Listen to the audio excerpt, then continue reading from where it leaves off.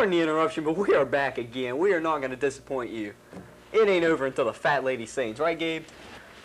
That's right, Roger. I ain't fat and I ain't singing.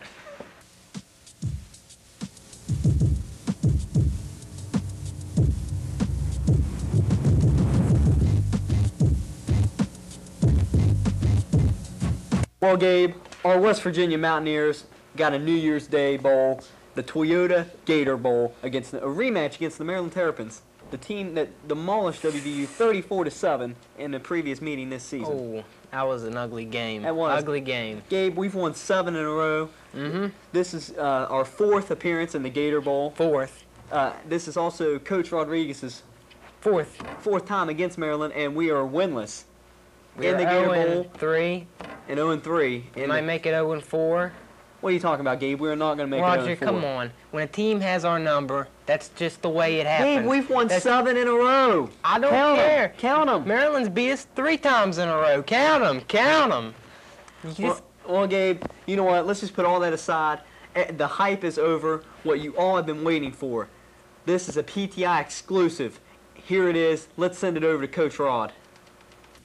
We're here with West Virginia University football coach Rich Rodriguez. Coach Rod, you've been here 3 years now. What are your thoughts on the progress that you've made with the program? Well, we're pretty pleased. You know, we've gotten, last 2 seasons have been very productive. We've gotten 2 bowl games. Having a chance to win the Big East Championship was special this year, especially with a lot of young players. You know, you never know how far your young guys are going to take you during the course of a season. This year they took us a long way, and the future looks very bright. You were named Big East Coach of the Year. You know, how does that feel personally for you? It's nice. It's more of a staff award and a team award. Anytime that you have success individually, you know, it's because of the people around you. And I have one of the best coaching staffs in America. A lot of good football players, and we really share it with all those guys.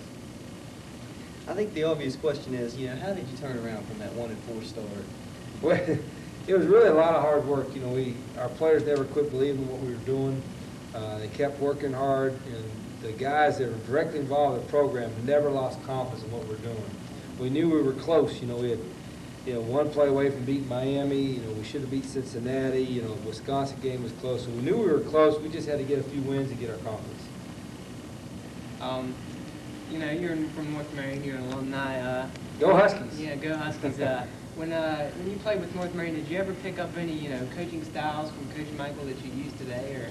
Yeah, I sure do. You know, I was very fortunate to have a lot of success in high school in athletics, and it was because of the coaches I had. You know, Coach Michael did a great job. I thought he was one of the best high school coaches in the state. Coach Joe Weir, who coached me individual position, gave us a lot of great ideas, did a lot of good coaching points, and I was, I've been blessed throughout my entire career to be surrounded by outstanding coaches, and it started at the high school level with Roy Michael, Joe Weir, and the rest of the guys. Did you have a favorite teacher in North Marion? Well, obviously Joe Weir has to be right up there with the rest of them. Yeah, all of the teachers were special. I hate to single any of them out because I don't think I had one teacher that I did not enjoy and that did not learn from at North Marion High School. And I think I'm partial, I'm biased, but I think it's one of the best schools in the state of West Virginia.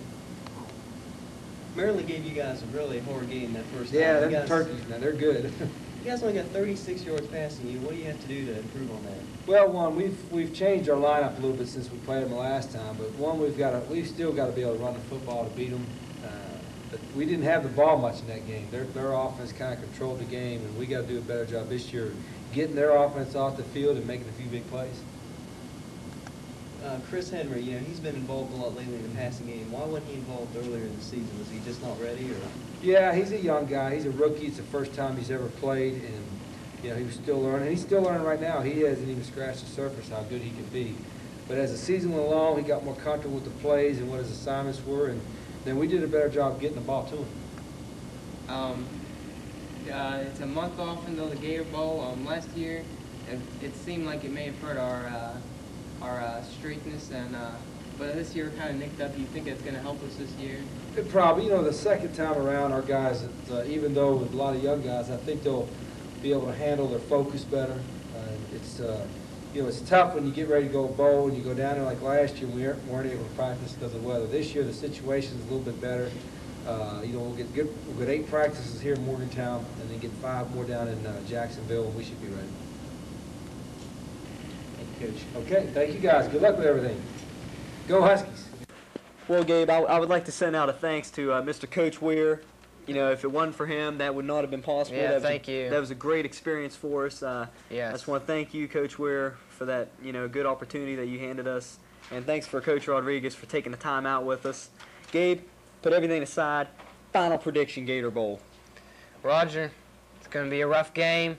They've got our number, but this is a neutral site, and we're going to bring it.